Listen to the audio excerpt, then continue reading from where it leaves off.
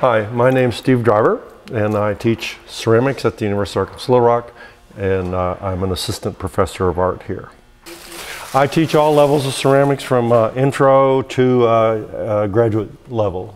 The best part about teaching is watching students connect their imaginations with the material. People surprise you with their work, and that you come in and all of a sudden they've done something quite remarkable. They've discovered something in themselves, that, and something about their work or an idea, and it just ends up being quite beautiful. I got into ceramics when I was in high school, and I continued to take ceramics when I went to college.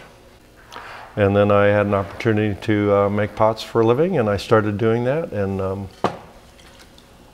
40 years later, here I am, more or less. Somebody will have to do the math for me.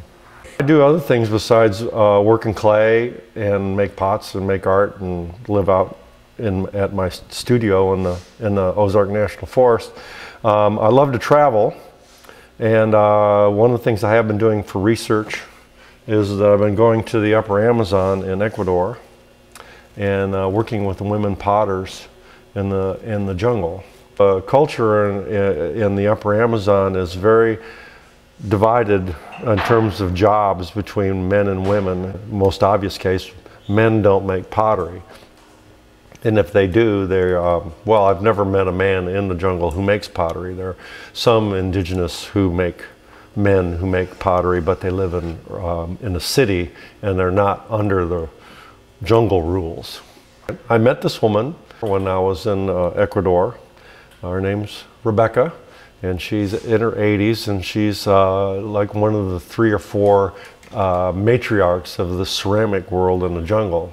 She had made this male figure, but she had a dream about having a lover 3 nights in a row, and this figure was the lover that she dreamed in her dream. She was quite proud of it. I suppose what I'm best known for are my teapots. I also like making sculpture, or more sculptural-like vessels that deal with the environment. People come up with some crazy ideas. I've got a commission to make a soaking tub.